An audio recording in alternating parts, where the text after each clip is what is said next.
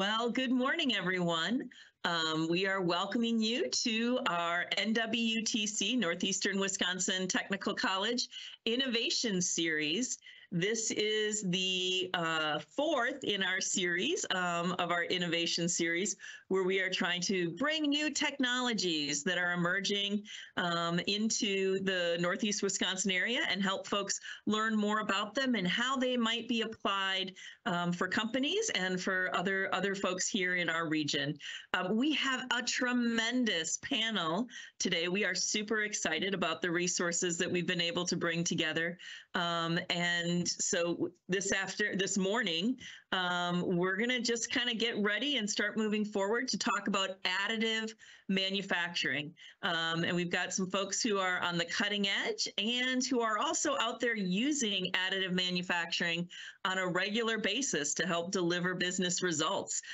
So I think this is going to be a great opportunity for folks. We are recording as well. There is no chat function, so kind of doing the bits and pieces here. There is no chat function, but if you have a question, please put that in the Q&A. The four speakers that we have lined up today are very excited to take your questions and interact with you and share their industry knowledge. So please, if you have any questions, put them in the Q&A, and when we're done with the four presentations, we will come back to those and hopefully get some great questions and get some, even better answers. Fantastic. All right, so I am going to stop sharing our title screen, and I am going to introduce our first speaker. We are very excited to have David Ramirez. He is a marketing manager from RE3D Tech, and he's here to share his thoughts on additive manufacturing with us. Good morning, David. Good morning, Jill. Thank you for that introduction. I'm here on behalf of RE3D Tech. I can start sharing my screen here with you guys. Can you see my screen?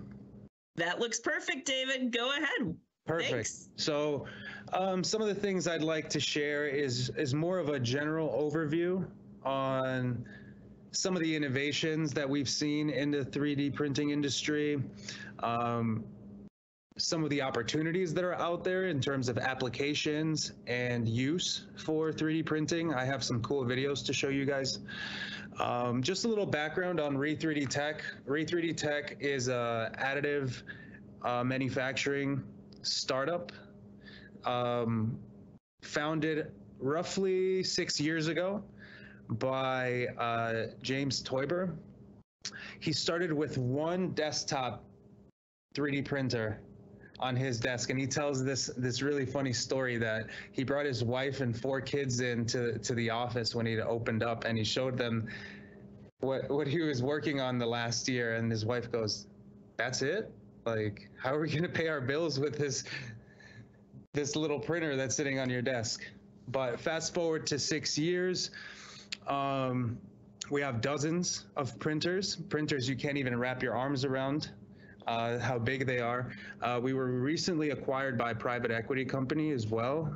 They're called Core Industrial Partners, and they've created this platform with us as the first acquisition in a $700 million fund.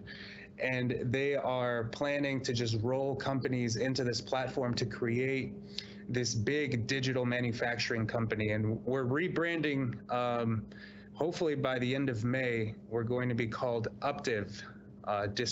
That's a play on disruptive manufacturing. So anywho, let's get started on talking about 3D printing. And I'm not sure how well versed some of the attendees are, so I thought I'd give a general overview on what additive manufacturing is. Additive manufacturing is essentially a manufacturing process that creates objects by adding successive layers of material. You're basically stacking pancakes on top of each other till you get a 3D object. Now, 3D printing has been around since 50, 60 years. And it all stems, all the parts that are made by a 3D printer stem from a computer-aided design. So a 3D model is required in order to create objects. Now, we've had customers, potential customers, send us pictures of a drawing they made on a napkin like the night before, and they submit this file with a request for a quote saying, "Hey, can you print this for me?" And my feedback is always, yes, in theory, we could print that for you, but someone has to do the 3D modeling to take your napkin idea and bring it into the digital world. So a digital model is required to do 3D printing. One of the things that happens in the 3D printing process is we take that digital model and we actually slice it. We slice it into all of the layers that are going to be stacked on top of each other. And that creates something called G-code, which are the instructions for the 3D printer to lay down every layer. So not only do you need the 3D model to start with, but you also need what is called a slicer, some sort of software to slice that 3D model and create the instructions for the printer. And that's what you send to the printer to create the object. So quick overview, there's more processes than I can speak to in 30 minutes, but just a quick overview on some of the 3D printing processes that are out there. We have photopolymerization. This is more of a resin-based process. You basically have a pool of this resin that is being cured layer by layer. And so once a layer is cured, it moves out of the way. Then you have a wet layer that gets cured again, and it's creating every successive layer that way. Material extrusion, better known as FDM, is probably the most popular version of 3D printing. That's what you'll see in most consumer 3D printers that just sit on your desktop. It's sort of like the hot glue style of 3D printing. You're extruding material through a hot tip and laying each layer on, stacking each layer on that way. Material jetting is similar to the ink printers that we see, that all of us are familiar with, that go back and forth and leave the paper soaking wet because they dropped a lot of ink droplets on the piece of paper. It basically works exactly the same way. It's dropping powdered material as opposed to a resin or a filament of material. It's laying powdered material, and you're curing it with agents, or you're curing it with heat to form each layer. Powder bed fusion works in a very similar way. A lot of times you'll see lasers in powder bed fusion, and that is how each layer is cured or formed. Multi-jet fusion is a process where agents, sort of like adhesives, for lack of better words, are what are curing the layers and fusing them. Direct energy deposition resembles more welding, where you have material and energy being deposited to form each layer. Sheet lamination, I'm not very familiar with. I'm sure maybe one of the experts that we have on our panel can speak to that. Probably a less popular method of 3D printing. So there's a little more to 3D printing than your average person would know. We've been in 3D printing, like I said, for 6 years now, and this business has grown substantially. We're now in this portfolio, we have over 140 employees, and when I joined the team, we only had 10. So needless to say, the business has grown significantly, but there's more to 3D printing than just creating the part. As you can see here on the left side, with the powder bed systems, Once the parts are made, you have to basically go and dig up the parts through all the unused powder. And then you have to clear the powder off the part, get the powder out of any pockets that the part might have, clear holes and passages. And sometimes the customer requires the part to be a certain color, certain surface finish. So then there's additional processes that happen after the part is printed. You can see all the equipment down here, the HP equipment.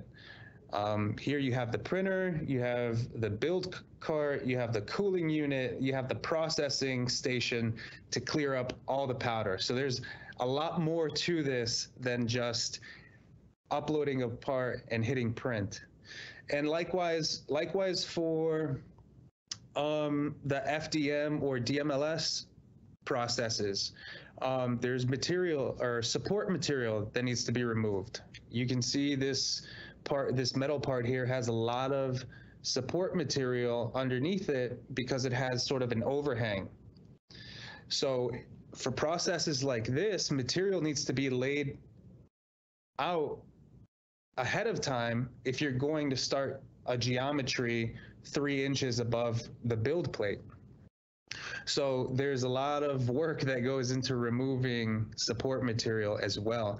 And here off to the left, we have parts going into a sinter oven. So depending on the style of process that you're using to put these metal parts together, a lot of the times they won't be finished. They won't have the exact material properties that you're looking for.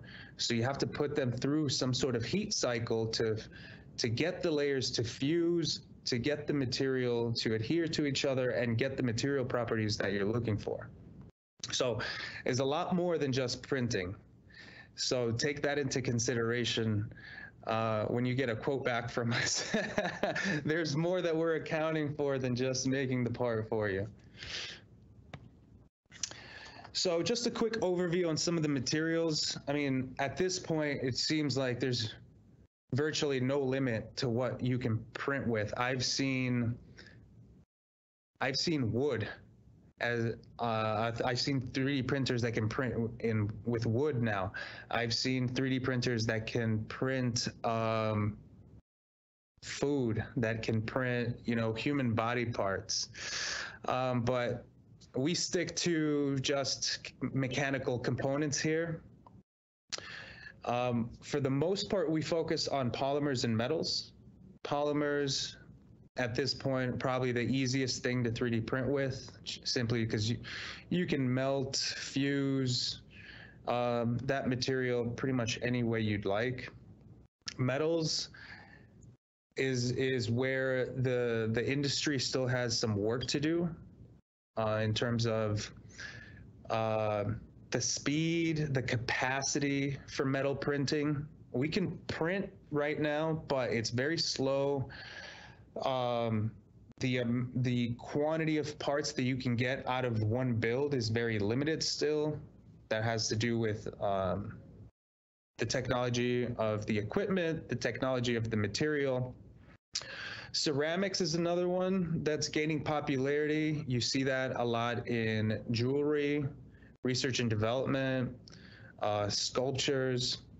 Composites is one that I'm very excited about because that's sort of like polymers and other filament based material. I'm very excited about that. You see composites becoming more and more popular because they give you very high strength for a very lightweight part, and the 3D printing lends itself to creating very lightweight parts. But to be able to go and supplement that part with filament of carbon fiber or filament of Kevlar, like you see in this part right here with the yellow filament, that's Kevlar. That's being used to reinforce this component. So you're gaining a lot of strength, and you're maintaining the lightweight design that you're able to achieve by 3D printing. So what are some of the advantages here in using 3D printing? For one, speed. If you had an idea, let's say 20, 30 years ago, and you wanted to see this component come to life, how would you even go about that? Who would you call? Who would you contact in order to create just an idea that you had? It'd be very difficult. You would have to contact several people, and then good luck trying to get them to take on your business of just creating one component. So that 3D printing offers a very low barrier to entry. All it requires is a 3D model, really. So you have the 3D model, you can send it to a service bureau like us, or if you have your own desktop printer, you're really just sending the part to the printer and hitting print. So parts can be made in hours, if not days, as opposed to maybe a couple weeks with more traditional methods. Not that those methods are necessarily slow, but they require, they'll either require, maybe if you go to a CNC machine shop, you might have to wait in line because those things are only putting out, one part at a time, where oftentimes with the systems that we have, if there's extra space in the cube, we could throw your part in there with other orders that we're working on, and you can have your part overnight. Design freedom. 3D printing basically virtually has no constraints on your designs. And take that with a grain of salt, because there are designs that won't necessarily create the final result you were looking for, but the 3D printer will it'll stack all those layers on top of each other, but you might not get the results that you were looking for. But you virtually have unlimited design freedom with 3D printing. Just look at this metal part that I have here. The inside of it has a lattice structure you pretty much can't achieve with any other manufacturing process. The materials they're constantly adding to the types of materials that are available for 3D printing. I know the resins have virtually unlimited, what would you call it? Like the chemical makeup of these resins is virtually unlimited. We were working with Loctite sometime last year, and they basically said you could come to them with specific material properties that you're looking for, and they'll custom make a resin that will print and achieve those exact material properties that you were looking for.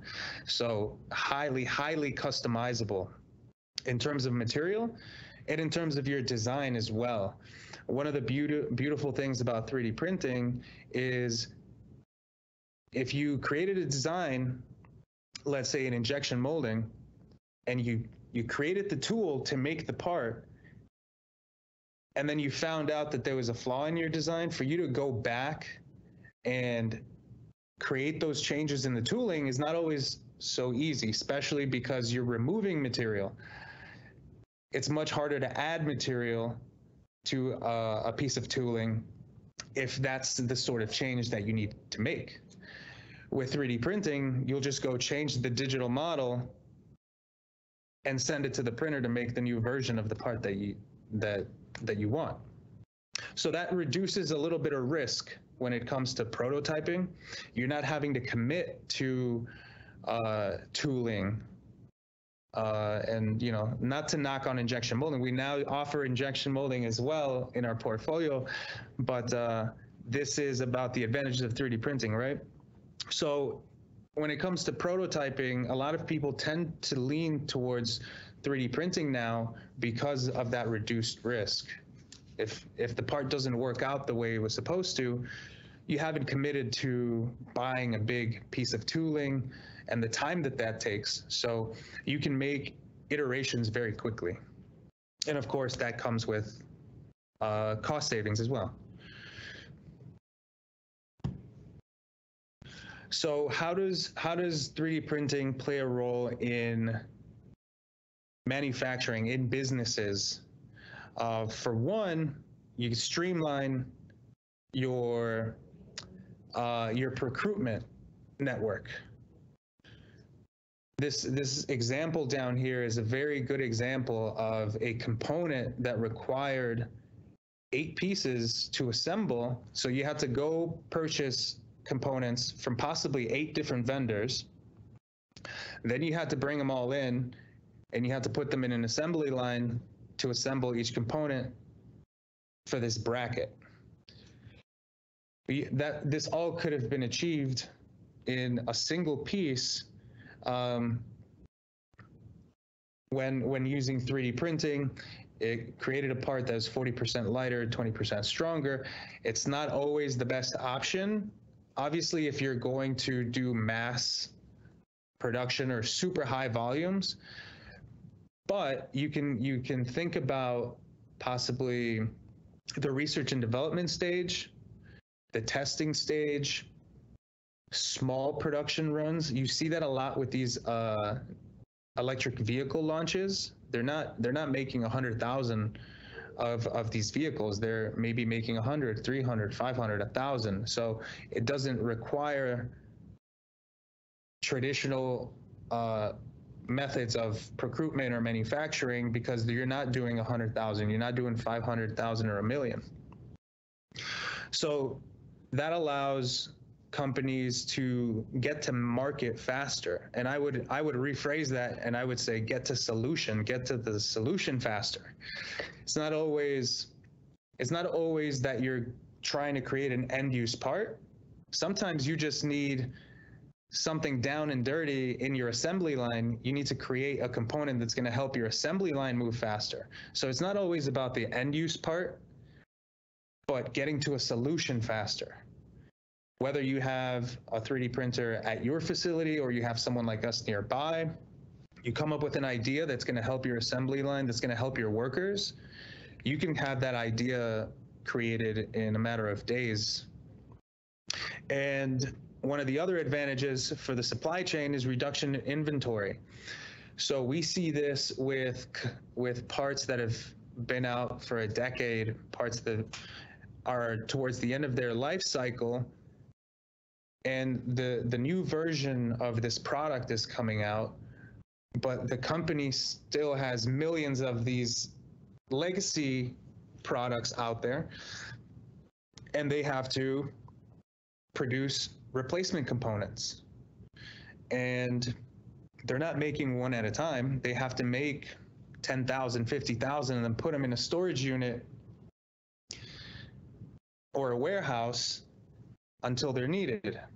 Well, with 3D printing, if you had designed for these, if you had taken that into consideration in the start of the development process, you could store your inventory digitally and print parts on demand for replacement and legacy components. So we see that a lot in vintage automobiles, vintage boats, or just consumer products that are no longer in production.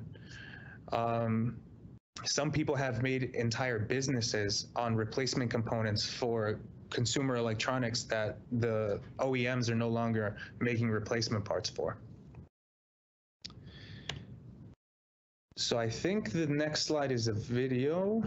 Let me see. Yes. So I'm going to play this video. This is a really cool case study. When we first got the Markforged printer, I honestly didn't think it would be as good as it is. It really surpassed my expectations.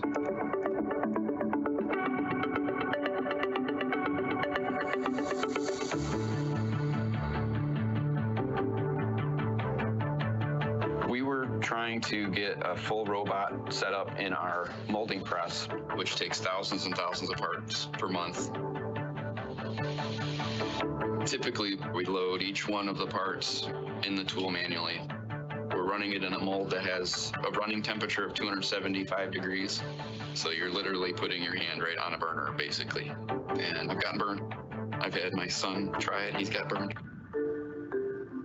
I started off thinking, how do I make this not a robot? I figured, well, heck, I want to try an industrial machine, and we ended up getting an X7. I designed a fixture. I need to use a trigger mechanism like a garden hose where you pull the trigger and it can release all 8 pieces into the mold. I thought, man, that's going to fail. It's going to get halfway through, power's going to go out, the machine's going to have a failure. I just thought, nah, it's never going to work. And I printed it all. It took 27.5 hours, and I was blown away. It worked, and this is literally my first iteration that I made. And we ended up running it like 2 days later in production out on the floor. Manually loading them versus putting them in with the claw, there's a good 15-second difference.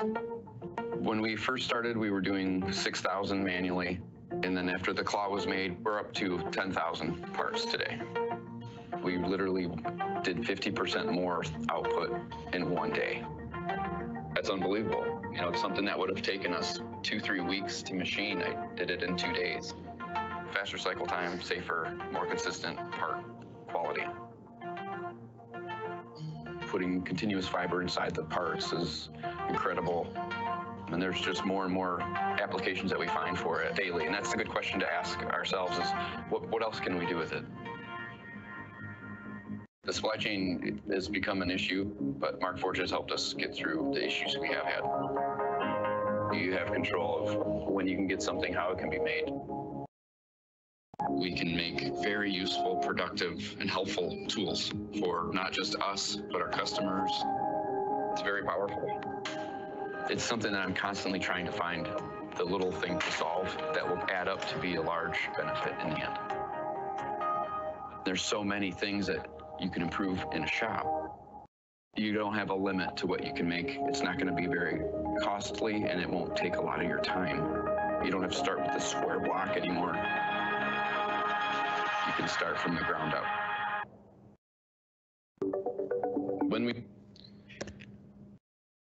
So yeah, I mean, really, really cool case study.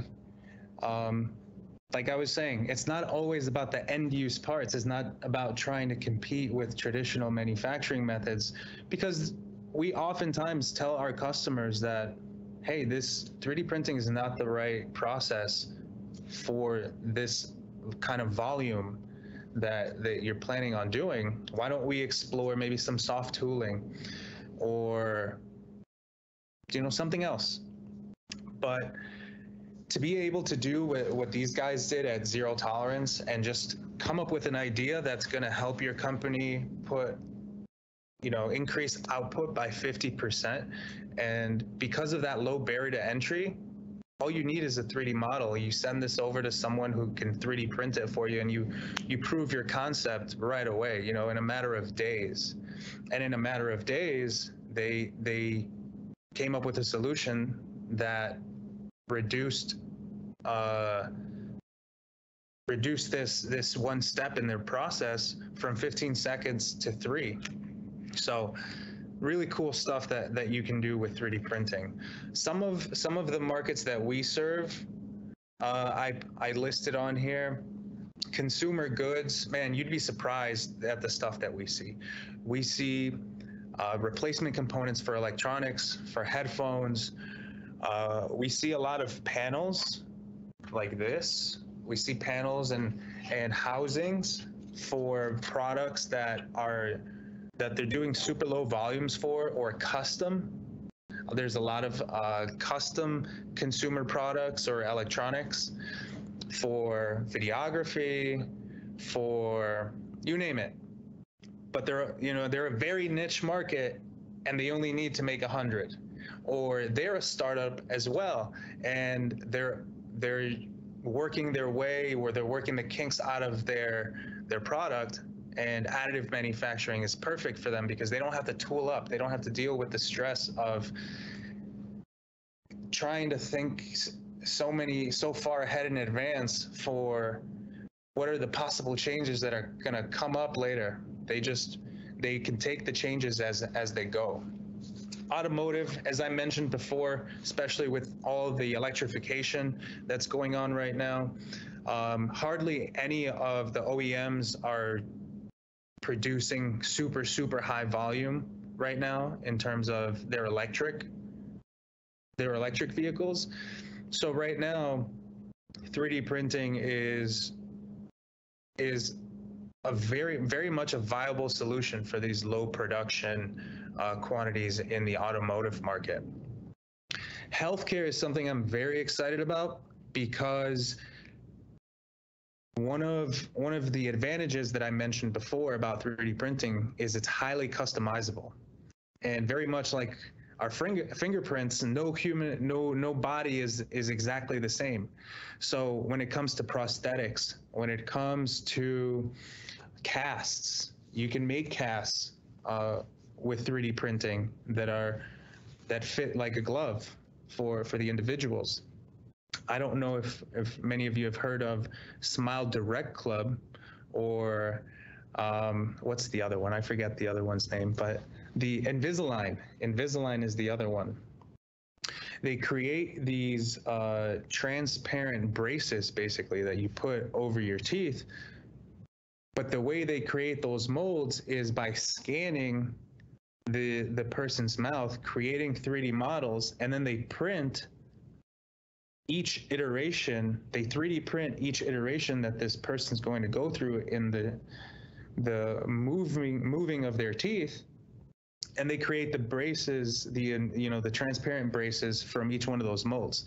So without 3D printing, you don't have Invisalign, at least not to the volume and to the amount of people that it's helping. So that's, I think, a big industry for 3D printing is going to be healthcare. Aerospace, you're always fighting to make something as strong and as lightweight as possible.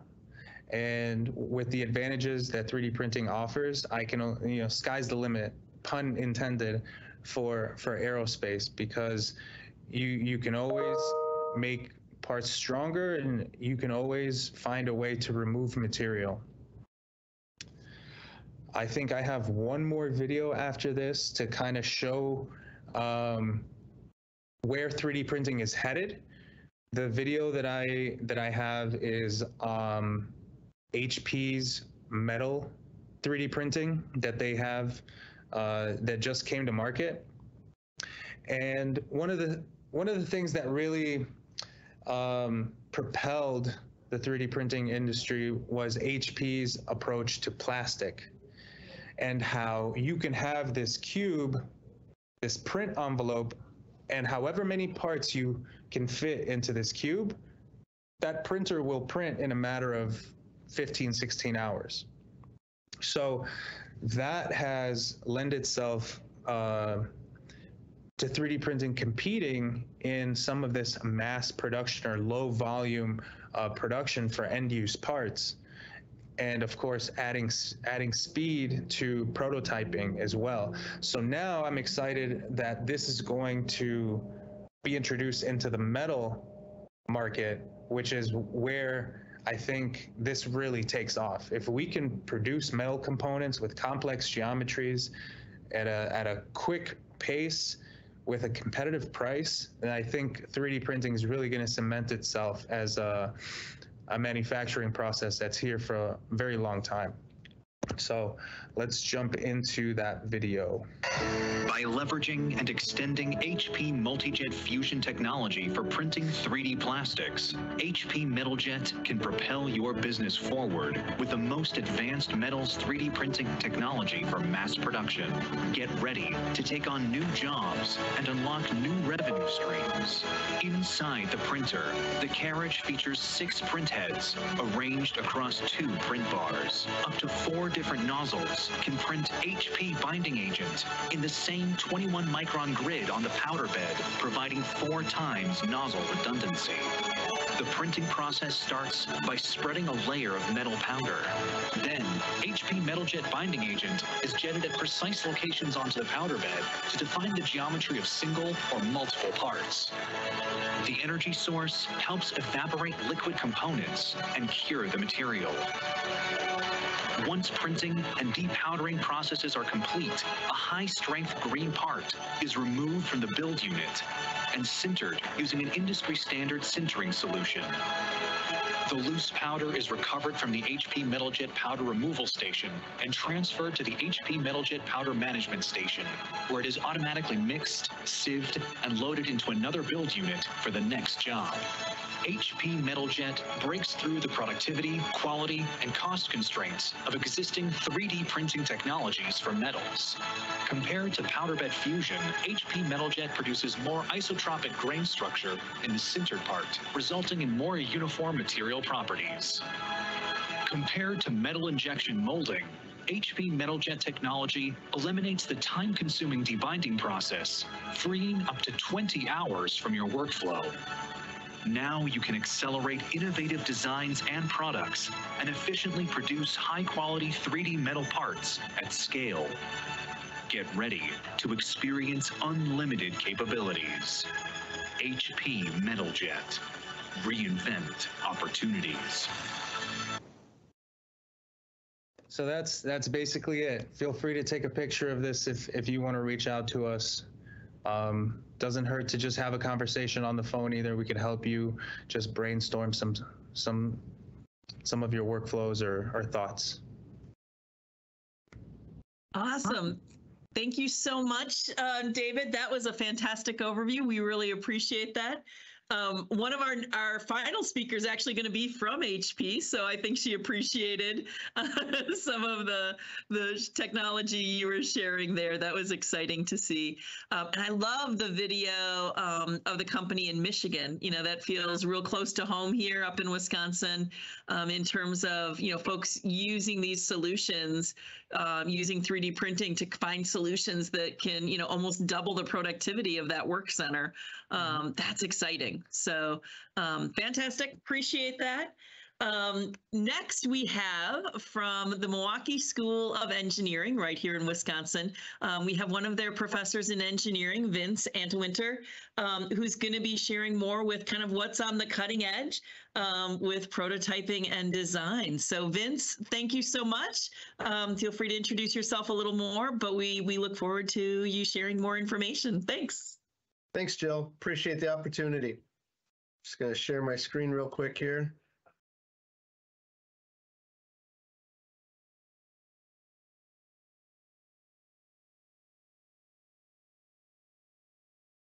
Give me a quick sec.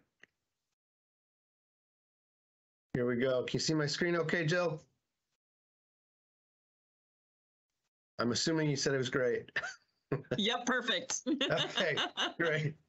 Well, as Jill said, I'm Vince Antewinter, Director of Milwaukee School of Engineering's Rapid Prototyping Consortium. I'll start off with a little bit about me so you understand my background. I've been here at MSOE for 19 years. I did start off my career in traditional manufacturing. My background actually started off in a two-year school, Moraine Park Technical College, part of the Wisconsin Technical College system. Where I obtained a tool and die degree. I went on to complete my apprenticeship in tool and die, focusing on injection molding, casting, stampings, etc. Then I came to MSOE, finished my bachelor's degree in finance while I was here, and just fell in love really with the additive manufacturing industry. It's a fantastic industry. Lots of opportunity for creativity, lots of opportunity to really make a difference in the world. Heavily involved in the industry. I've served on the board of the Additive Manufacturing Users Group since 2012. That's the largest users conference for the additive manufacturing industry. For any of you users out there, I highly recommend you check this group out. It's pretty phenomenal as far as opportunities to share thoughts, ideas, best practices, etc. I also serve on the advisory board for St. Louis University Center for Additive Manufacturing and on the board for the Photopolymer Additive Manufacturing Alliance. So quite a bit of industry involvement. That's one of the things I really enjoy about my position here at MSOE is we're really, that's part of the role, is to be involved in the industry and kind of bring that back to our members. So a little bit about MSOE, got to do a little pitch, right? MSOE, private university founded in 1903, downtown here in beautiful Milwaukee, Wisconsin, approximately 2,800 students, 16 bachelor's degrees, 11 master's degrees. We're best known for our engineering degrees, but we have a phenomenal nursing program and in a spectacular business school as well, ranked among the best in the Midwest from the Princeton Review. So for any of you folks out there that have kids going to college, I highly recommend you check it out. I went to MSOE, actually. I recommend it as well. We've got a couple alum. One of our next speakers, Steve, is also a proud MSOE alum. So we've been very involved in the additive manufacturing industry, and that's kind of an element of pride, really, that I think MSOE's made a huge impact on the industry for being kind of a small private engineering university in the upper Midwest here. I think we've had an outsized impact on the industry, which is exciting and kind of a source of pride for us. So a little bit about the Rapid Prototyping Center. We're a little over 30 years old now. We started in 1991 with a 50% matching grant from the NSF. And being a small privately held university, the president at that time told our Dean of Applied Research, hey, that's great, you got half the money. Now go find the other half. So I always like to joke about that. There's a saying that necessity is the mother of invention, and I believe it certainly was in this case as well. We've always had a lot of close ties with local industry, and so our dean at the time reached out to a couple of corporate partners and said, hey guys, there's this new technology coming out called stereolithography. We think it's going to be important. We think it's going to be a game changer in the world. We'd like to get involved. We'd like you guys to get involved. So we'd like you to chip in. We need your help. So each of the 4 initial founding companies each chipped in a certain percentage, and that allowed us to acquire our first SLA 250 back in 1991. Which really gave birth to the concept of the consortium. Since then, it's expanded to over 40 companies, but really our mission has kind of stayed the same, and that mission is to help our members develop and integrate custom additive manufacturing solutions into their operations. So really our goal is to help our consortium members firstly, stay aware of new developments in the industry, then disseminate these new developments, and finally integrate them into their operations in ways that add value. We're staffed by 4 professional staff members, full-time staff members, and about 15 to 20 MSOE student interns, mixtures of grad students, undergrad students. We hire from any discipline. We feel that additive manufacturing has the opportunity to really touch all aspects of industry, of professionals. And so we're agnostic on which disciplines we hire from. So here you'll see examples of our consortium members, and one of the unique things when this consortium was started, it's a non-compete consortium. And what that means is that existing members have veto powers over new members if they feel they're a direct competitor. Now, the reason for that, it's not that we don't take a proprietary nature of these part files very seriously, because we do.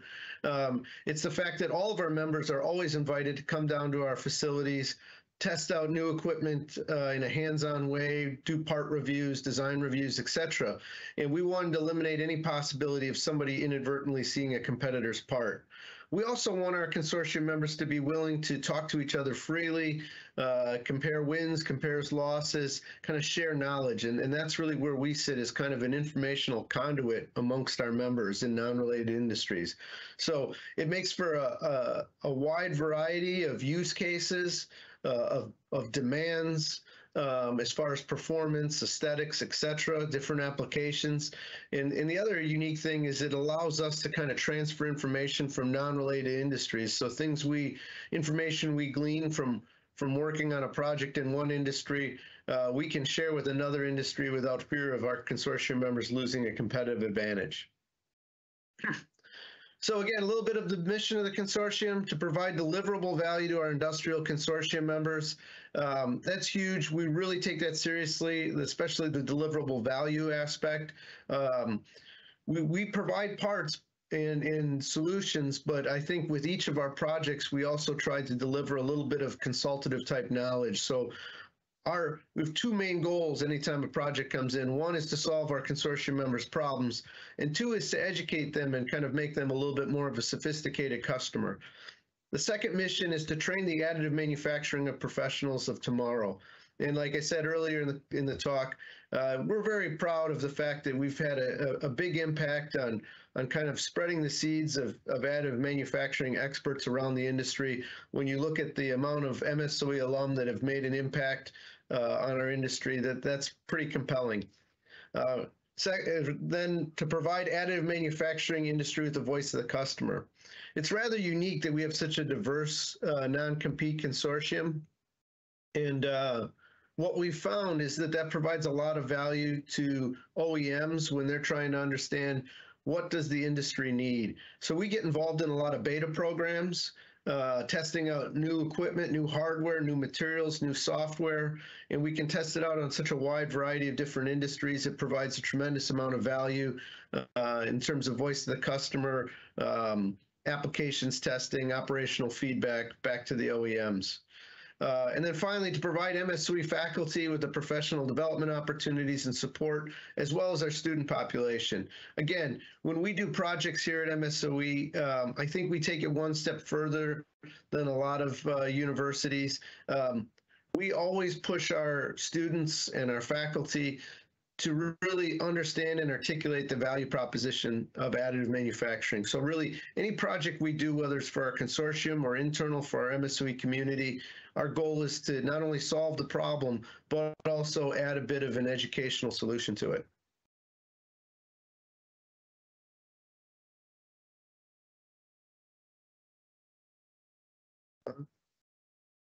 So providing value to the consortium. Why would companies want to join our consortium? One, it's kind of a unique aspect, and really it goes back to our initial challenge in solution, and that's providing shared access to world-class additive manufacturing services and expertise. So it's a way for companies to kind of pay a portion of what they would have to get access to this equipment. And then that not only provides them access to the deliverables coming off that equipment, but access to test out that equipment, to come down to understand the operational considerations, to talk to unbiased operators of the equipment, et cetera. Secondly, helping our members develop additive manufacturing applications that add value to their operations. So when a new member joins, we really get to understand what their challenges are, what their operations are, what their needs are, and then help kind of guide them through the path of where additive manufacturing can add value. There's a ton of demand out there and a ton of interest, and we're blessed to have that in the additive manufacturing space. But at the end of the day, for it to add sustainable value, it comes down to finding those applications where it saves money for the company, saves time, et cetera. So then providing members with early access to newly released technologies. As David said, there is a plethora of new materials coming on the market, new technologies, new solutions for printing, for post-processing, for pre-processing, softwares, et cetera. And it's kind of keeping our members aware of what's coming in this market space and allowing them to test it out early. And then finally, professional development resources. We also put on 5 meetings a year where we bring compelling new technologies in to talk to our members. And our members are invited to send their employees down. They get continuing education credits, as well as hopefully a great awareness of new technologies that can make a difference in their operations. So now I want to talk a little bit about barriers to adoption. Being in the educational community, I hear a lot about this kind of being a bridge between education and additive manufacturing. Folks are always saying, what are the biggest barriers to adoption? And this is a little bit of a soapbox for me, but I wanted to do something a little bit different maybe than all the other speakers. I know we've got a lot of speakers on here today. And so I like to talk a little bit about hype versus value. So what I've got here is two applications from the same company. Both were made for Wilson. The one here, the airless basketball, not sure how many of you folks saw this. It was probably an exciting engineering challenge to get a elastomeric material without any air to bounce and feel like a basketball. But when I look at it, and I'm always very value focused, like how does this application add value? And so I struggle to understand how an airless basketball adds value intrinsically, and why you would want to use one. You know, growing up in the upper Midwest, I'll tell you what, basketballs always seem to be a mud puddle magnet anytime you're playing on the courts. And gosh, a lattice structured basketball like this, the first time it goes in the mud, it's going to be awful difficult to wipe it off on your sweatshirt. So it doesn't perform better than a basketball. The biggest solution that I've heard it solves is the lack of air, but it increases the cost of shipping. It's an expensive part to build because there's a lot of wasted volume inside. It's not, in my professional opinion, an effective use of additive manufacturing. Now, if we take a look on the other side, again, another Wilson project, they're paddleball rackets made by another company. And what I like about the paddleball rackets is because it articulates a value proposition. There's an issue, and I've last time I played paddleball was 25 years ago back in high school, but it is the fastest growing sport in the world, I'm told. And one of the key issues that folks complain about, neighbors complain about around paddleball courts, is the noise. And the noise can have significant decibels and be very loud and disruptive, especially these complexes now that are being developed with numerous courts. A lot of complaints from the noise. And so what they were able to do using a complex lattice structure is reduce the noise significantly while increasing the performance of the ball coming off the racket. And so, you know, when I look at this and I think what we need to do to really increase adoption of additive manufacturing is move away from kind of the hype projects that don't articulate the value, that just are there because it's cool. You know, this airless basketball was, I believe, debuted during the dunk contest at the NBA All-Star Game, which is great. It's cool, but it doesn't help folks understand the right way to look at additive to add value to their operations. Now, the paddleball racket, you know, you can articulate some engineering tools and some value proposition that make this a better product in the long run. And that's what I like about it. So I want to talk a little bit about adding value with additive. These are kind of the biggest things that we're asked oftentimes. And I hope this helps a lot of the listeners out there. Everybody is excited about additive, but the biggest challenge is, okay, now I'm excited. Where do I go with it? How do I look around my factory floor and find things that make sense? And so a couple of the key characteristics, and again, some of this is a little bit redundant. David already touched on this. You know, weight savings. Weight savings is great, right? And sometimes folks, you know, they talk about that, but weight savings only matters if it adds value to your design. Okay, think of aerospace. Think of, and I love the jigs and fixtures one. A big movement in the manufacturing space is cobots. Gosh, I was down at IMTS last year, and I don't think there was a booth without a cobot in it anywhere.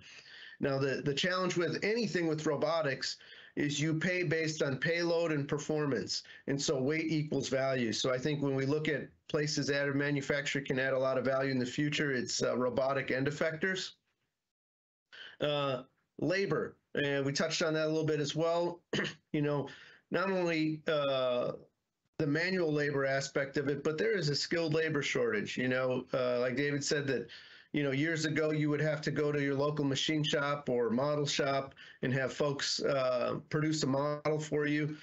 Those are far and few between, unfortunately, and they're very busy. And so it's a way to automate some skilled labor. Performance.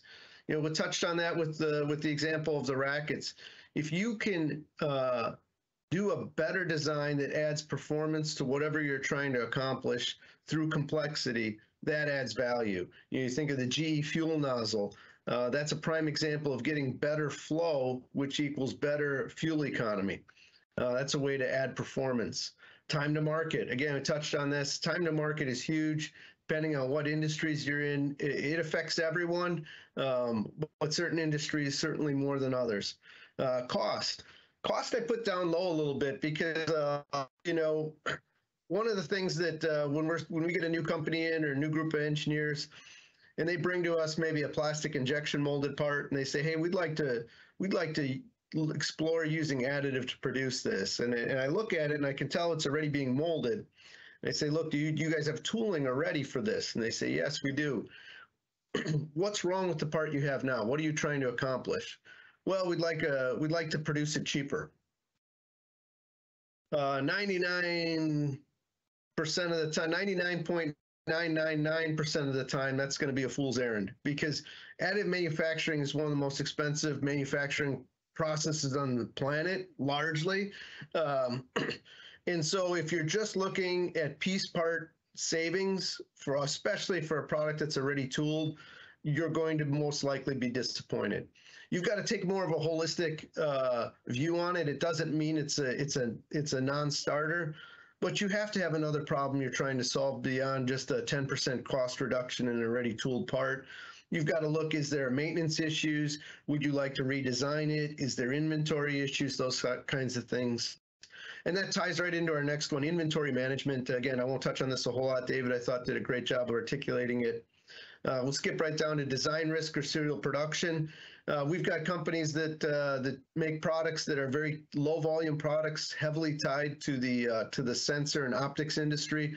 Those products change quite frequently, and they're always on a design risk because they've got low value components that hold high value components that change frequently.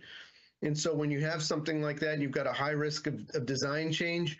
The risk of investing in tooling becomes kind of cost prohibitive. So the ability to maybe pay a little bit more for a part, but not have yourself tied to a more expensive component in the future makes a lot of sense. Or serial production, you see a lot of that in the medical industry. The aligners David mentioned, medical jigs, fixtures, etc. All great examples. Keys to adoption, just a couple of keys to kind of put in your back pocket. Just because you can print anything doesn't mean you should print everything. I tell this to our students all the time. Additive manufacturing is a manufacturing process, right? And it is just like any other manufacturing process. You need to design for it. And because it's expensive, which leads to my second one, you have to articulate the value proposition of each part of your design. You know, we've got unlimited design freedom, but that doesn't mean it's a good excuse to be a lazy designer.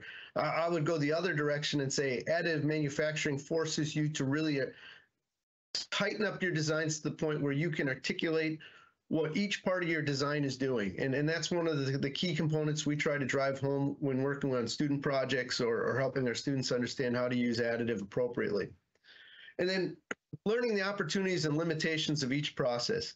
Each of these different additive manufacturing processes that David went through, they each have their own pros and cons, limitations, etc. When you can understand each one of those, you can understand where it can add value and where it can bring solutions to the table. And I would even say it's important to understand the competitive processes, cast urethanes, blow molding, CNC, water jetting, forming, etc. Because then you really understand what those processes do well and what they struggle with. And if they're struggling with it, that's a good opportunity to look at additive. And then finally, partner with a pragmatic expert. We've got some great resources here on this webinar for you guys. I think that this is a rapidly changing industry, and you want somebody that you can trust. You want somebody that can guide you, keep you aware of updates in the industry, and help you understand where you can add value internally. So with that, I will move on to the next presenter and look forward to the discussion in the future. Awesome. Thank you so much, Vince. Appreciate that. Great focus on value. Next up, we have Steve Grundle from Midwest Prototyping right here in Wisconsin, down in Madison. Steve, we look forward to your presentation. Thanks, Jill. Thanks for putting this together. It's great to be here today. Sorry, I had a minor technical difficulty, but it looks like I got back on just in time. So let me share the screen here.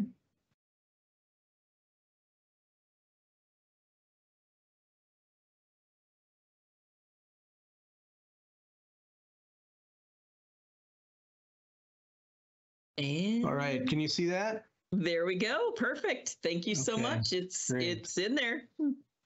So as Jill mentioned, I'm from Midwest Prototyping in Blue Mountains, Wisconsin, just outside of Madison. Let's see if we can. There we go. So we say that our mission is to connect great ideas with innovative technologies. And the way we look at this, we look at our customers and the users of 3D printing as having the great ideas. It's our job to focus on the technology, to be experts in the technology, and really be able to guide you in getting whatever you're trying to accomplish. And David and Vince have given some great examples of all the different areas that this technology can impact. So we really focus on that side of it, just, you know, providing the expertise with the technology and letting you come up with the great ideas. These terms get thrown around a lot. We see rapid prototyping as, you know, helping people develop new products, iterate very quickly, and then we see additive manufacturing as really using that same technology of 3D printing to make parts that go out in the real world and are used in some fashion, resold, or, you know, used to accomplish a specific purpose on a longer term. A little bit about Midwest. I'll go through these slides really quickly because I know we've got a lot to get through yet today, but we were established in 2001. As Vince mentioned earlier, I went to MSOE in the very early days of them having their first SLA machine. So I learned about the technology there and then later started Midwest in 2001. A couple years ago, similar to David's story, we were acquired by a private equity firm and we operate under the Prototech group now. So there's, I think, 9 different locations across the country doing everything from CNC manufacturing or CNC machining, sheet metal, and then we brought the additive manufacturing part of the equation to that group. So as I mentioned, we're in Blue Mountains, Wisconsin. We've got, on the additive side, we've got facilities in Colorado, Pennsylvania, and then a couple other locations here locally that we've grown out of our original space. We run 6 different additive technologies, and we'll go through those really quick. I think we're at like 52 printers right now across the different locations, and you know, always looking to add to that. About 70 full-time staff on the additive side. Prototech as a whole, I think, is about 350 people. We right now are printing about 32,000 parts a month out of our facility here in Blue Mountains. So a lot of variety, a very diverse customer base, and that's what makes it fun. We get to see a lot of different things from the people we deal with every day. So this is a little bit of insight on that. You know, last couple of years, we've worked with about 800 different companies each year, and they're everything from automotive and healthcare on down the list here. A lot of food processing applications coming these days, a lot of lab instrumentation, scientific devices, medical devices. Motorsports is a big area for us. And then just, you know, I put manufacturing there. Manufacturing obviously covers a lot of different bases, but David alluded earlier to, you know, jigs and fixtures and manufacturing floor, and he showed that great video. So it's a lot of that kind of stuff that is, you know, maybe not the sexiest side of 3D printing, but boy, it really makes a difference to the bottom line and helps people get things done. So here's just a few pictures of various projects over the years. David and Vince will certainly relate to this, but the problem with this industry is everything's confidential and you can't show anything until it's basically outdated. But it is fun to be able to show some things from time to time. Our in-house technologies, and there's a lot of information here, so I'm going to go through these really quickly. But the point is that for us, there's no one printer fits all, right? I mean, there are a lot of different technologies and materials and approaches out there, and David covered some of that on his slides. We find that as we grow our customer base and grow that diversity, we need different approaches all the time, and that's how the business has grown over the last 22 years, I guess. So we'll jump into this. Stereolithography is what I learned about at MSOE all those years ago, and it's really the technology that started the industry. We've got 24 machines across our different locations, and this is still a big focus for us. For our design firms and our customers that are iterating very quickly, this is still a great technology. Carbon, this is a DLP-based process. We have this both here and in our Pennsylvania facility. The advantage here is quick turn and some really robust materials. Material science side of this technology is pretty interesting, and it's been everything from elastomers. Adidas makes a shoe now that is printed with the carbon technology that's widely available, and you may have seen. HP, we'll hear more about this, and David already covered a little bit too. This is just another great tool in our toolbox to help us, fill the needs of customers that need particularly nylon parts in our case. So we're using that at our various locations as well. PolyJet, we don't do a ton of this, but it's valuable when you need certain material properties and certain combinations of materials in one printed part. Laser sintering, this is a big part of our operation. And again, nylon-based materials, typically, we can do flame retardant materials. We can do materials that can be treated to be used in all sorts of different applications. We can print fairly large parts here, up to 27 inches.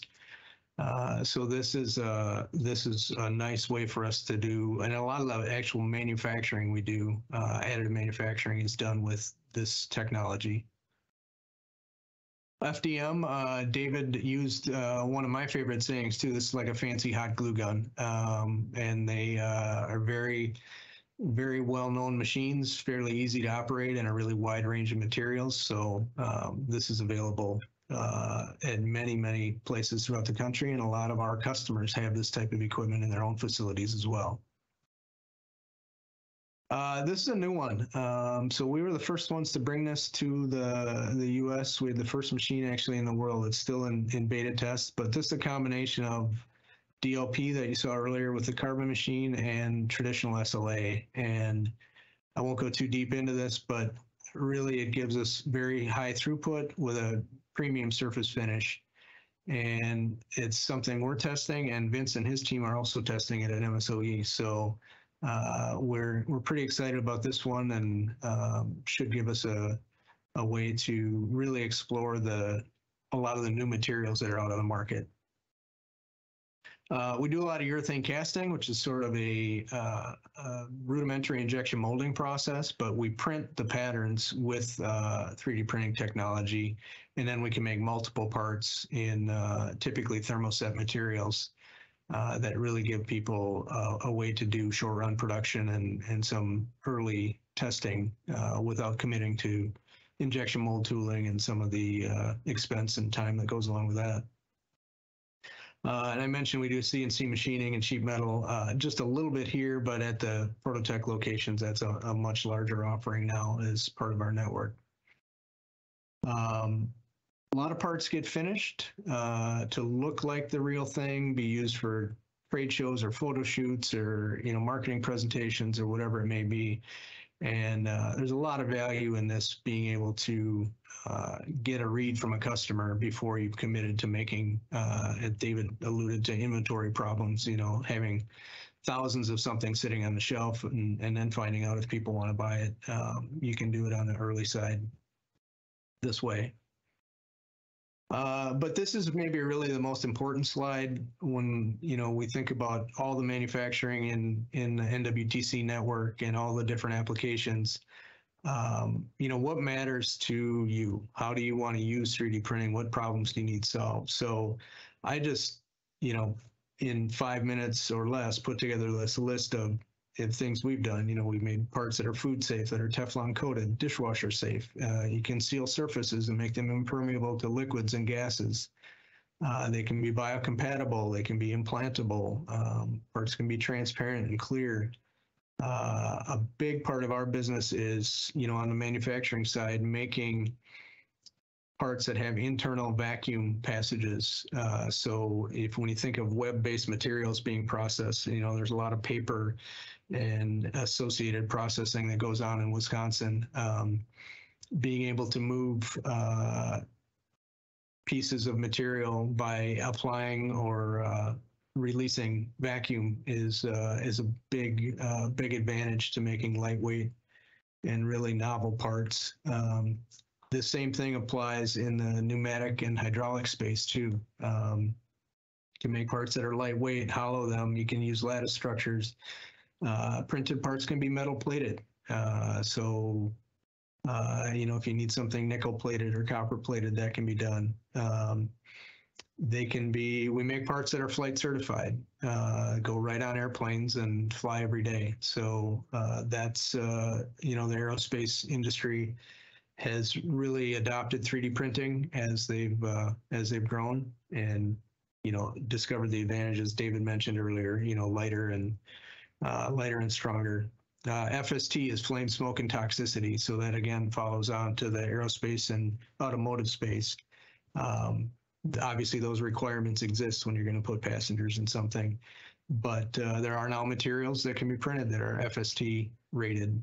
And then there's just so many other things that, I think between the group on this call, we could probably make this list pages and pages long. But as we think about all the users and the manufacturers in Wisconsin,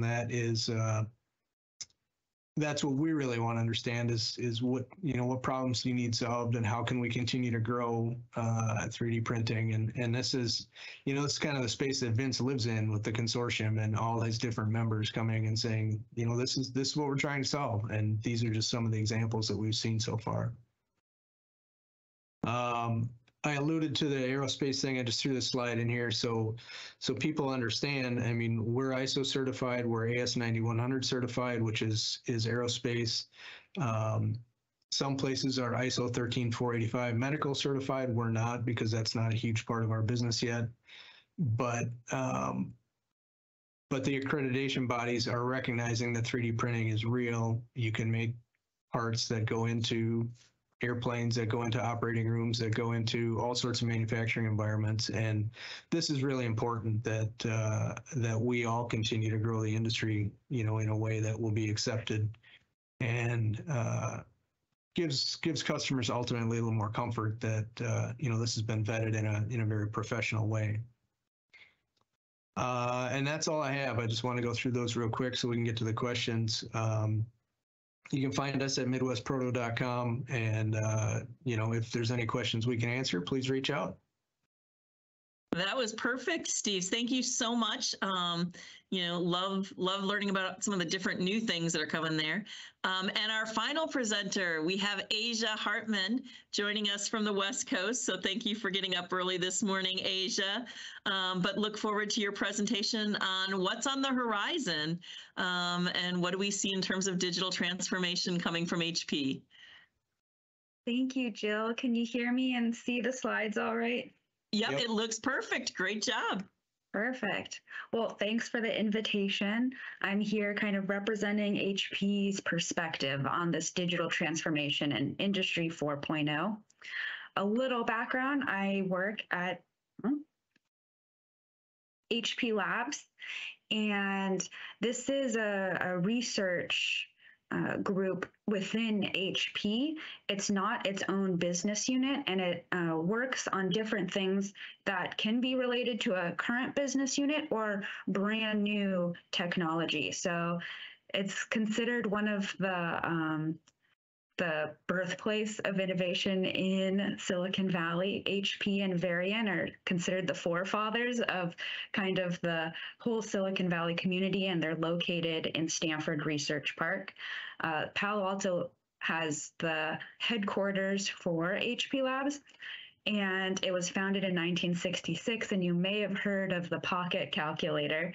That was one of HP Labs' first products. And they were trying to find out, how do you fit a calculator in your pocket? There'd never been one that small before, and there wasn't a business unit for calculators. So the founders of HP decided, we're going to build a lab that isn't tied specifically to business units so that they could work on projects like these. So we are located, again, in Palo Alto headquarters, which is where HP was founded, and there's another location in Bristol in the UK. So just a quick overview. I'm going to do half the time in terms of what are the key developments in 3D printing, what are the new products HP has launched in 3D in the past 12 months, and then go into what's the future look like, what is HP Labs working on, and things that might be seen in products in the future. So I know we had Vince and Dave also talk a little bit in terms of the metal jet and the multi-jet fusion.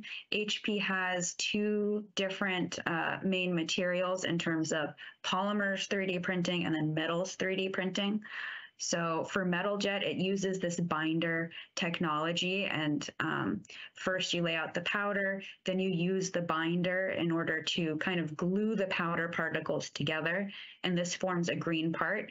You dry and cure this green part and then put it in a furnace, which then will burn out all of that glue type material, which is our binder, and melt the part to get a solid 3D printed part. And with our multi-jet fusion, similar powder bed fusion, we're laying out powder, and then we have two different agents, a fusing agent, which absorbs the light energy, transforms it to heat, and actually melts the powder particles together, and a detailing agent, which prevents the coalescence and makes very sharp part surfaces so that the powder next to a really hot part is cool enough to not fuse. And you do this layer by layer till you get your part. And you had seen in some previous presentation where you have a lot of powder and you have to do some archaeological digging to get your part out, and then do the post-processing of sandblasting, cleaning, and whatever post-processing surface finishes that you need for your specific application. So this is a new product that just launched. This is the Jet Fusion 5420W, and this produces white parts. So our first printers that were printing polymers produced black parts. These ones can be used for medical applications and are also easier to post-process because they're white. You're able to dye them. In the top, you can see pictures of some of the parts printed. So one part is the natural white color of the parts printed on this printer, and then one is dyed blue so that you can see the different finishes that you can have with these parts. And this is a healthcare application as well. It's a helmet that's used on babies. If they have malformed skulls, this will help gently shape them to be more natural, rounded skull shape. So you can see the whole production line here. I know we've gone through the processing station, which helps reclaim the powder. So we're recycling that powder in next builds, and this helps it be more ecological and more cost efficient. The build unit and the natural cooling unit and the printer. And here's a new system, which is the automated unpacking station. And so you can put the trolley into this unpacking station, and it'll reclaim the powder on its own without human, interaction and labor. Here's the new HP Metal Jet S100, and you've seen a video earlier on this. These are the different parts of the solution, and here you can see we have this powder management station, which sieves and loads the powder into the build unit. And that's separate from the powder removal station, which is where you put your build trolley in to recover that powder and help with preparing the build unit for the next print. And then this is the curing station after the print, where you're kind of getting that green part ready to then be put into a furnace where you have the final step of the process in getting your metal part. And here's an example of a stainless steel part printed using HP's Metal Jet technology. So on to the future work that we're working on at HP Labs. So at the beginning, showing MJF, you could see we put down a fusing agent and a detailing agent. This is based off of HP's 2D print technology. So we're able to put down many different materials that we can then change properties on a voxel level, because we're able to basically do a 2D print and stack them layer by layer like pancakes in the previous presentation, and make different composites on the fly. So this is the electronic voxel. And you see you're putting electronic agent and your fusing agent to create your part. And you'll have two different materials. You'll have just your fused normal. This example is we're using nylon 12. And you also have your composite material, which you can see the nylon 12 powder particles that are sintered that are coated with this silver conductive agent that is also sintered, forming a network throughout the voxel to voxel connectivity, so that you can print continuous conductive traces. And so this is kind of the technology, how that works. But in terms of why does this matter and what's an application for this, we're trying to do embedded intelligence and create these smart parts. And here's an example of a strain gauge. So this is a part. It has printed conductive internal wiring. And as you deflect the part, you're going to get a change in resistance due to the stretching of these traces. So we put some more electronics on board to make it Bluetooth compatible and be able to basically share the information of what the strain the part is experiencing. And we had an app to show that. So as you added weights to this setup, it would cause more strain on the part, and then you'd be able to measure that. And what's an example where this would matter? So if you have parts that are able to sense how many cycles of loading they've gone through, because a lot of materials have a certain amount of cycles before failure based on a certain design, this really helps you to monitor that. So you'd know, hey, we're 50% through the life cycle, or I'm noticing more strain than usual. Maybe there's something else in this assembly that's failing, that's causing more strain on this part than should be occurring. So these are some examples of what can be enabled with this conductive voxel. And here you can just see an X-ray of the internal wiring. So you can see really the fidelity of those traces from inside the part. So this is an example of what's being worked on in polymers. We have a lot of other types of voxels being worked on with different types of properties, whether this example is conductive, but there's many other examples of how to change material properties and create these composites on the fly. So here's an example of metals. So what are we doing in metals at HP Labs?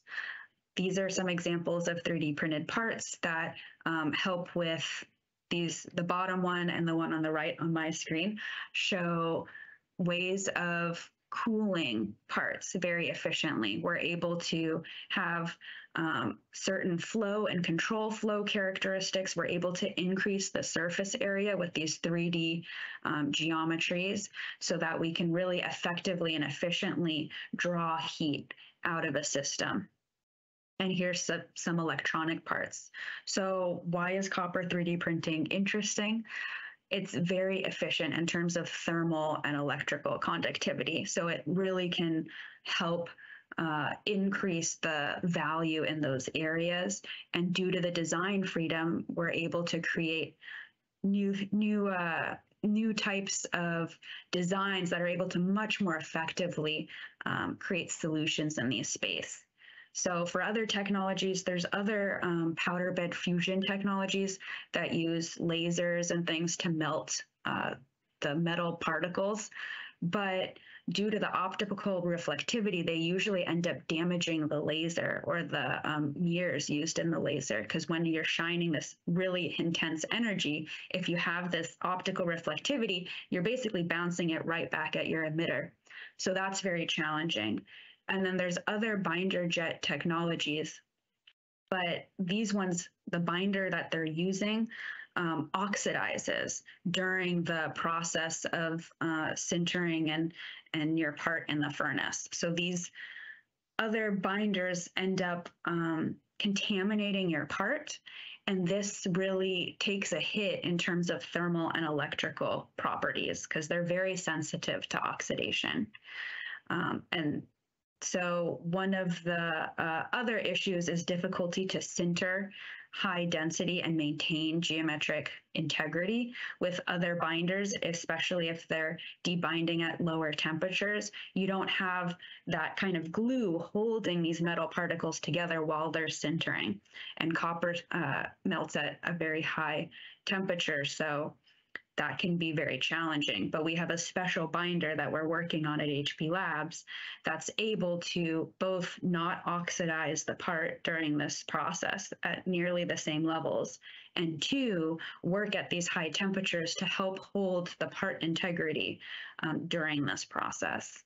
So with that, I just wanted to say thank you. Tried to blast through there and had a lot of help from colleagues here on the line who are giving summaries beforehand. So thank you so much, Jill, and back to you. Awesome. Well, thank you so much to all of you, Asia. Thank you. But to all four of you, we really appreciate it. We've gotten some fantastic questions. We don't have a lot of time, but I would like to get a couple questions out there to you. We've had a couple of different questions about sustainability and additive manufacturing, 3D printing. So questions about, do parts that are 3D printed tend to last as long as some of the other traditional manufacturing processes? And then in terms of recycling parts, are these parts recyclable? I don't know, Vince, would you maybe want to start a little bit with that? Yeah, sure.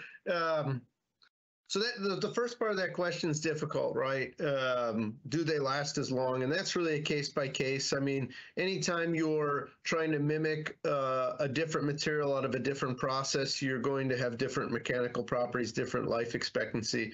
If done appropriately, it should last just as long. I think if done not appropriately, it's going to be a challenge.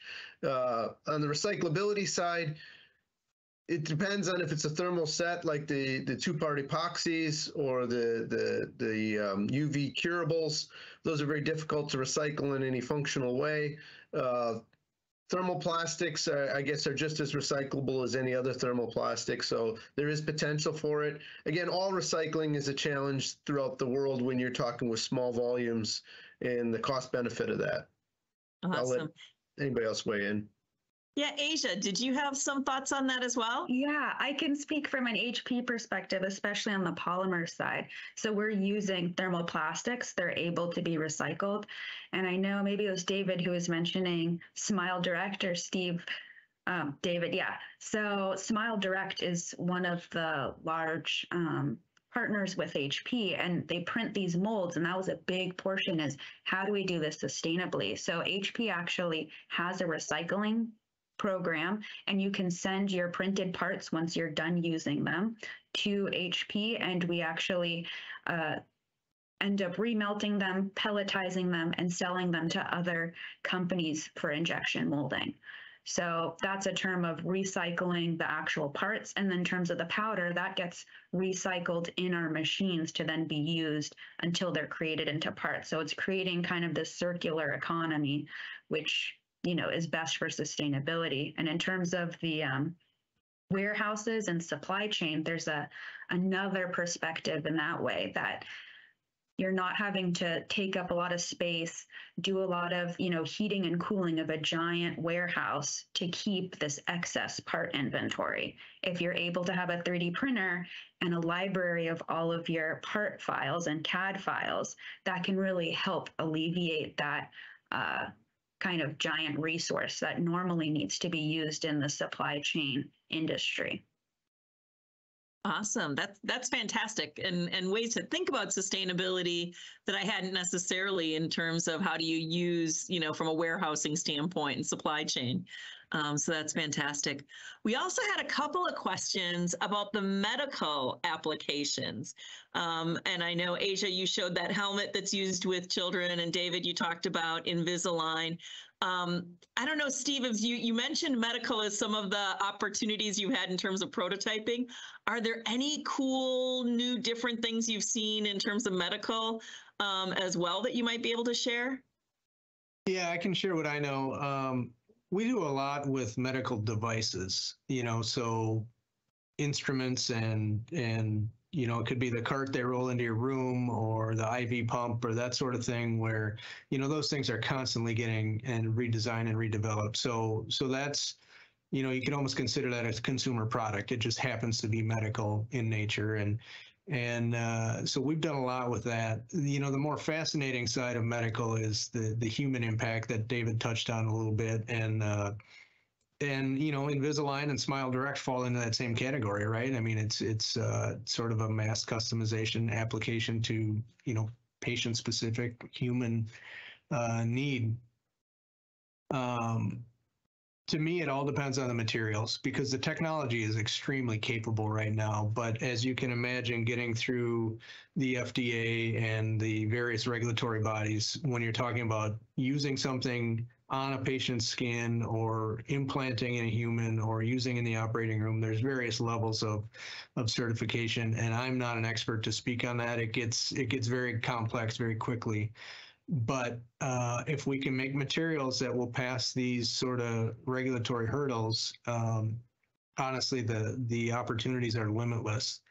And the other side of the coin there is, there's been a lot of hypothesizing and some actual work done printing with human cells and printing with human tissue. And again, that is not something that we spend our time on a daily basis, but I read about it a lot because it's fascinating. And I'll say that there's more that goes on in other countries where maybe the regulatory burden isn't quite as high. and I don't know if that's good or bad. It's just the truth. But there's been some real advances in places like New Zealand where they'll just, they're willing to take a little more of a chance on some of this stuff. And, they had some very early success with cranial implants and, assisting people that have been injured, very severely injured in accidents or, through disease or whatever. And that's the sort of the really hopeful, good human story side of this technology is seeing what it can do. We just don't know how close that reality really is. Yeah, very interesting in terms of, like you said, I think that's truly the leading or bleeding edge of where the technology is going. But, there are a lot of those regulatory kind of hurdles that would be interesting. Similarly, I think you caught some folks' attention there, David, when you mentioned food too, and printing food. I don't know if you have any other perspective on that, but the question was, what are the requirements to print food? And is that going to be Star Trek where you can, I can't remember the replicator for, the food. Are we getting closer to that? It's a nice thought. I'm, kind of similar to Steve. We focus on mechanical parts here, but I read a lot about this stuff as well. The technology is only getting better. The technologies, we're able to build with smaller building blocks at a faster rate. So, in theory, if you're building things at the nano level, the possibilities are virtually endless with what you can piece together. I'd I'd like to weigh in a little bit on the food, only because I've been, anybody that knows me knows I'm a pretty skeptical person in general, and big focus on adding intrinsic value to a situation. And I was talking with a relative of mine who's a thought leader in the nursing home extended care industry, and talk about printing food, because what I've seen, what it started at is sugar labs printing sugar and chocolates, things like that are a little bit of a marketing kind of novelty. But she brought up a kind of an interesting application, and that's folks that have a hard time chewing, or as they age and have other medical situations. And she said that a big part in the aging community is getting folks to eat. It can be a challenge. And that there's studies that show that if the food looks appetizing, they have a higher likelihood and higher percentage of eating. So sometimes you have to reformulate the nutritional value and make it in a texture that's chewable for them or swallowable for them, and that there's a potential application for 3D printing those kind of mixtures in an appetizing look that people will want to eat. So there's a value-added potential opportunity for 3D printing food beyond just it looks cool, and you can make like really cool designs or whatever. Yeah, awesome perspective. I hadn't thought of that, but clearly, that sounds very, applicable. Interesting. One other question that we got that I think a lot of companies here in northeastern Wisconsin, we do a lot of CNC machining and making of parts. And the question was, what are the biggest limitations currently for metal 3D printing to be more affordable? And so interested if anyone has any perspective on that. I can weigh in on that a little bit. I think, when you look at the base price and what the floor is on price, a lot of it comes down to the material supply chain. And so I think when you start looking at metal processes that have the potential to lower the cost, there's a couple big components to cost. And one is the material, right? And so if you're using a finely powdered tight range distribution of powdered metals that doesn't align to a wider supply chain, we just don't use enough of it as an industry to get that price per pound cheap enough. So I think, again, when you're looking at which processes have the potential, look at processes that are using an existing supply chain of materials. Again, binder jetting, I think, is piggybacking off the material or the metal injection molding industry. So you're kind of partnering with an existing supply chain, so it has the potential to get that material cost lower. Or some of these wire filament, like wire welders, essentially a robotic wire welder, has the ability to get those prices down a little bit lower. But it all comes down to kind of chicken and the egg, as far as this industry needs to get a critical mass to get that price cheaper. We see that kind of across the board. We yell and scream for cheaper prices, but on the UV curable side, a big order is a pallet load of material versus, maybe like a flooring company that's using a couple rail cars a week. And so we're just so small that it costs a lot of money to make small amounts of material for our industry. Yeah, and on the back end, the throughput, the technology is not at a point where you're making a lot of parts in one build. A lot of the DMLS laser systems they're bound to basically the 2D bed to make a part, where some of the stuff that HP is coming through with is being able to build in 3D with their cube print envelope. So hopefully, those kinds of advancements in the technology will allow us to have much higher throughput for the material that we're using. And then, of course, the post-processing. You're having to, especially with powdered metal, you're having to take extra precautions, because if you have humans back there, they can't breathe this stuff. It's flammable. You have to have special equipment, special vacuums to collect all the unused powder. So there's still a lot of work to be done on that end of the spectrum as well. Great. Thanks. And then kind of the final question is from one of our participants. asking what was the most fulfilling experience that you've had providing a 3D printed product to someone.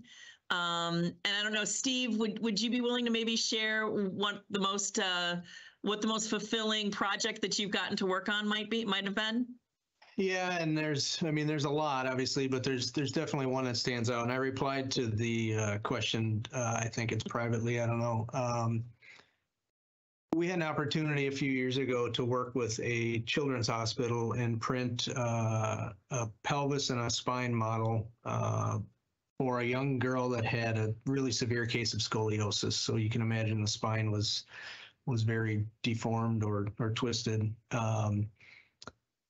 This was going to be used in a teaching hospital. So the surgeons wanted this ahead of time because they can't have all of the students in the operating room at the same time sort of getting the same experience. So they were able to use this in more of a classroom or clinical setting, explain the problem. Obviously, they had all the images and everything else to go along with it. And then, plan the approach for the surgery and really educate the students on this and or the residents. And they got back to us afterwards and said, the model was great. It allowed us to do all these things. And by planning the surgery ahead of time, the young girl had less time on the operating table, so less trauma and exposure for her. And they said a more successful outcome. And, this is something that there are now companies that specialize in doing surgical models. It's something we sort of fall into from time to time because it's not a specialty of ours. So that one was particularly meaningful and fun for me. We've made a lot of really cool mechanical parts and really creative solutions over the years that as a mechanical engineer, I'm always interested in. But when you can see the human impact side of it like that, it's something that really stands out. That's awesome. Any other examples from the other folks? I don't want to leave other folks out. That's a tough one to top. So, Steve, good job. Excellent. Well, I really appreciate everyone's time. I think we've gone just a hair over our original goal in terms of timing, but it was definitely worth it. Thank you so much. Thank you, David. Thank you, Vince, Steve, and Asia. Fantastic content today. This has been wonderful. We want to thank the National Science Foundation. They provided a grant that allowed us to put together this seminar series to hopefully support these companies in northeastern Wisconsin as well as other folks. And I also want to specifically thank our team here at NWTC, Northeast Wisconsin Technical College. Katie, who's behind the scenes here, making all our IT stuff work. Fantastic job. And Betsy, Kristen, Holly, Jason, Sue, Caitlin, and Erica, the last year that we've been putting this together. Really appreciate the support from all parts of our college to make this seminar series a success. The recording of this will be on our website at nwtc.edu/innovation. So please, if you found this helpful, feel free to point your colleagues to that videotape. And we're going to be sending out a survey to folks who've been on this seminar today to get more of your feedback to see how we might be able to do more of these type of things in the future. So thank you everyone for your time. Thank you so much to our panelists. And we look forward to hearing your feedback from our surveys. Have a great afternoon, everyone. Thank you so much. Thanks, Jill. Thanks. Bye-bye. Thanks, everyone.